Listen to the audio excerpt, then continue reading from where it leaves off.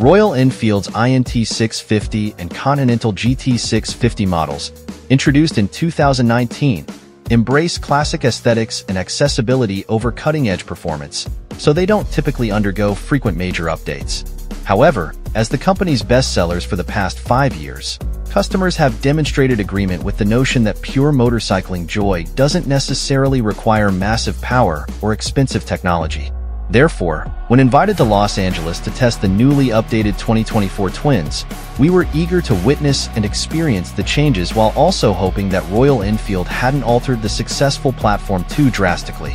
Our rendezvous with Royal Enfield's team took place at the Motoring Club, a haven for automotive enthusiasts characterized by its spacious, well-designed layout.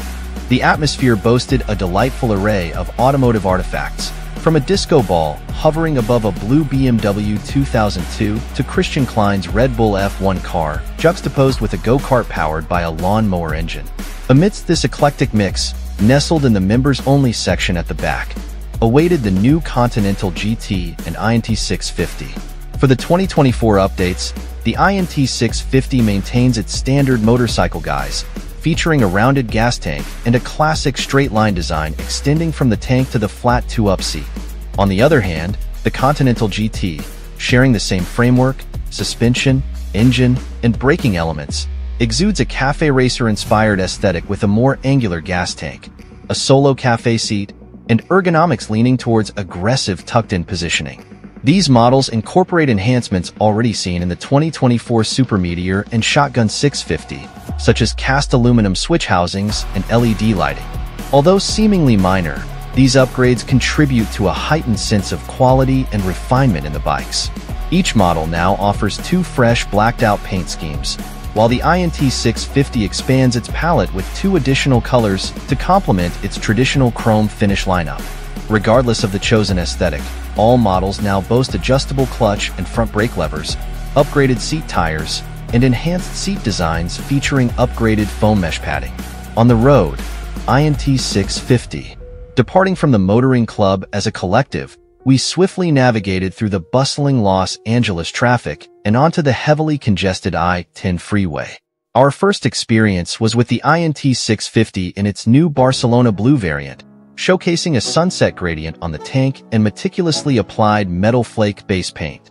Although Enfield characterizes the INT as a beach cruiser, its essence aligns more closely with that of a traditional retro standard. The riding posture remains upright and comfortable, embodying the epitome of a modern standard expectation. Most riders will find themselves with a natural reach to the handlebars and knees positioned at a close to 90-degree angle, offering a blend of comfort and control. As we merged onto the highway and embraced the Californian ethos, we swiftly made our way to the fast lane to weave through traffic. With no alterations to the engine or chassis platform, the ride unfolded just as anticipated. The engine hummed along, imbued with character yet devoid of any buzzing, responding promptly to throttle inputs courtesy of the 648 cubic centimeters SOHC air/oil-cooled parallel twin, striking a harmonious balance suitable for a classically styled standard, neither excessive nor lacking. Exiting the highway and tracing the curves of Mulholland Drive, we eventually arrived at the Rock Store, a former stagecoach stop now transformed into a motorcycle enthusiast haven, open solely on weekends. 2 antiquated gas pumps adorn the front, serving as relics with meters that peaked at 9.99 gallons and 99 cents, reflecting an era when fuel was seemingly limitless and absurdly inexpensive. Taking a moment to catch our breath and inspect the bikes, the majority of riders present expressed a preference for the traditional chrome finishes over the contemporary blacked-out style, while Royal Enfield's marketing leader strategically interjected with mentions of muscle and attitude, aiming to sway opinions. The diversity in preferences underscores the value of choice, with RE aptly catering to both chrome aficionados and those seeking a departure from tradition. I opted for a Continental GT in Slipstream Blue, boasting a striking combination of black base paint, white fenders, and a badge graphic detailed with a gradient of blue. On the road, Continental GT. The Continental GT models exude a bespoke feel, characterized by sportier ergonomics that may not accommodate everyone, myself included. Standing at 6 feet 4 inches, I found the clip-ons and rear set foot controls on this chassis to be too snug, leading to discomfort setting in within mere minutes. However, it's worth noting that I represent a minority, comprising less than 2% of American males. Most riders will likely find this setup far more accommodating. Once again, Royal Enfield's 650 cubic centimeters lineup offers a welcome array of choices. Descending through Malibu's picturesque canyons, the setting sun dipped into the Pacific Ocean, and both the INT and Conti made it effortless to unwind and appreciate the breathtaking scenery. While previous models had somewhat stiff seating, the updated INT 650 now boasts a plush seat, enhancing comfort during upright rides. Unfortunately, we could only test an aftermarket touring seat on the GT, which proved to be a medium-firm pad of commendable quality. Handling on both models feels instinctive, with no aspect of the standard 650's ride demanding excessive focus. Simply keep your head up, cruise along, and bask in the beauty of your surroundings. Whether you're listening to music through your headset or savoring the P-Twin's exhaust note, these bikes offer an enjoyable experience for both seasoned riders and novices alike.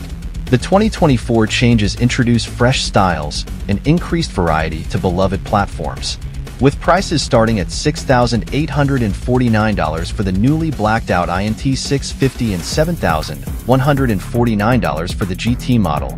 They remain comfortably within acceptable margins compared to previous base prices. Additionally, the new Cali Green and Canyon Red models, equipped with chrome and spoked wheels, are priced at only $6,149. Navigating our way back through Venice Beach towards the Motoring Club at 4 p.m., we encountered Los Angeles' notorious rush hour. As expected, traffic proved to be a hassle, but the bike's laid-back demeanor ensured a stress-free and straightforward journey. Upon returning to the Motoring Club, intrigued car enthusiasts paused to admire the bikes. As we cruised past at 30 miles per hour, we could easily be mistaken for a vintage club.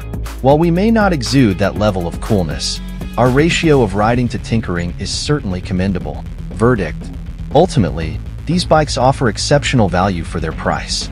With an expanded range of options, customers now have more choices at their disposal. Moreover, everyday essentials such as switch housings and headlights have received upgrades in quality without burdening the customer with significant price hikes. In essence, the subtle enhancements retain the ample character, user-friendliness, and affordability that we hold in high regard for these two models.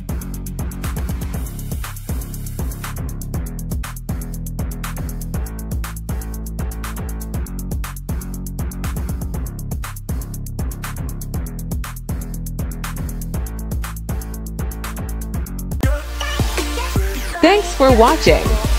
Please like, share and subscribe if you like videos like this. Thank you.